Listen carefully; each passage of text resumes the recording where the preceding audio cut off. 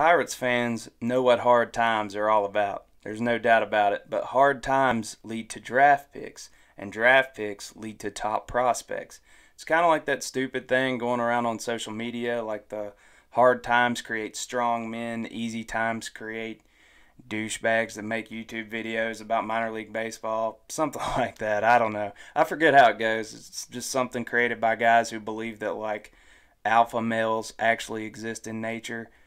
I'm way off in left field here. The Pittsburgh Pirates are following a model for a great rebuild. They have 7 of the top 100 prospects according to MLB.com. 5 of those 7 are top 50. And there's not really any sort of roster logjam that would prevent these guys from moving up when they're ready. Several guys on the big league squad are just on one-year deals. Dan Vogelbach will leave to play defensive tackle for the Steelers in the fall. PNC Park is about to be a very exciting place.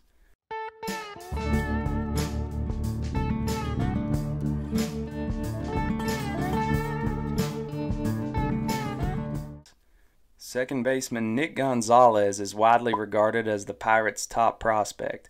I already went over his profile in a recent video, my 10 Prospects You Should Know video. I'll have that linked up here in the corner. He isn't included on my list here just as an attempt to not be super redundant on my channel.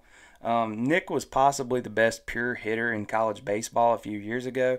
He's currently in AA Altoona, so keep an eye on him. Also, I omitted O'Neal Cruz because he did have a brief stint in the majors already, but he is my thumbnail. He just feels like the future face of the Pirates. Solid player. If you guys dig the info I'm bringing you, please like, comment, whatever you feel is necessary. Help break down the outfield walls that stand between small ball creators like me and an actual audience.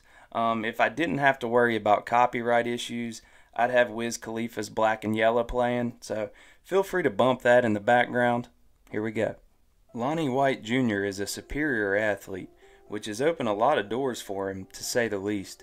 When he was drafted by the Pirates 64th overall in 2021, he was committed to play both baseball and football for Penn State. Some speculated he would be able to step into a starting role as both a wide receiver and an outfielder for the Nittany Lions his freshman year. It took $1.5 million for the Pirates to sign him away from a Bo Jackson-esque college career, but boy are they happy to have him. There's a pattern developing here with the type of young players they select out of high school. Bubba Chandler, also from the 2021 draft class, was on the books to play both baseball and football for the Clemson Tigers. Chandler has more of a Russell Wilson profile. He was slated to play middle infield and quarterback. Using the same formula they did with Lonnie White, the Pirates were able to pay big money and secure him.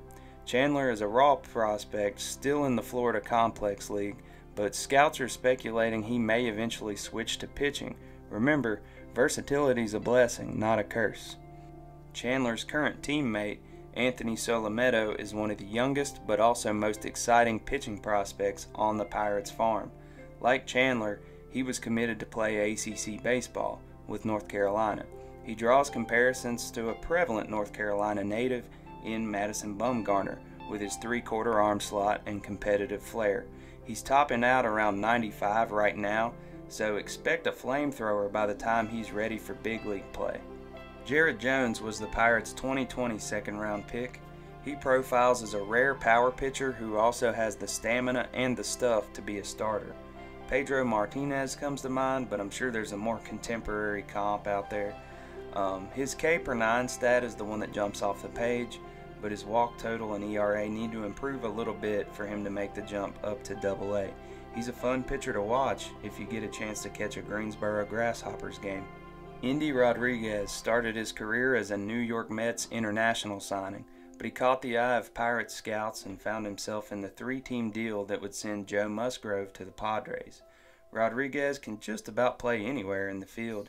He's turned in innings in the outfield, first base, and behind the plate where he's at his best. He's got a smart approach in the batter's box, draws a lot of walks, and can hit for contact well. Carmen Mlodzinski, a former staple in the South Carolina Gamecocks rotation, was the 31st overall pick in the 2020 draft. He has a good mix of pitches, with a cut fastball being the highest rated. Also a slider with a lot of life to it. He's moving up the ranks fast. If I had to guess, I'd slot him in for a Pirates starting job by mid-2023. Liover Peguero was an international player signed as a result of the Starling Marte trade. As I see Peguero progress, I see that the Pirates won that one. The shortstop's having a great year at AA Altoona, and what an awesome 6'4" double play combo they'll have between him and Nick Gonzalez. Quinn Priester was a right-handed pitcher taken 18th overall in the 2019 draft. He looked great in the 2020 Futures game despite limited in-game action that year. He's yet another Altoona player who's proven he has what it takes for the big leagues. Man, the curve is stacked right now. As with most young pitchers, he looks to gain consistency, but boy does he show flashes of brilliance. Henry Davis's profile looks like you just copied and pasted Adley Rutschman's profile onto a Pirates catcher. Taken first overall last year, he's a natural-born leader who batted .370 with 15 home runs in college for Louisville. He's already in AA on the Curve's top-to-bottom all-star team that I mentioned. This guy's a game changer. Travis Swaggerty, a former top 10 pick from the 2018 draft, has had a string of shoulder injuries delay his big league action, but he's off to a strong start in AAA this year in Indianapolis. He has everything you could ask for in a day-to-day starter in the outfield: good speed, plus defense, and a good approach at the plate that often yields power. Well, there you have it. Plenty to be excited about there in the Steel City. Hey, drop me a line with which prospect you're most excited about or what team you'd like to see a farm system breakdown of next. Take it easy.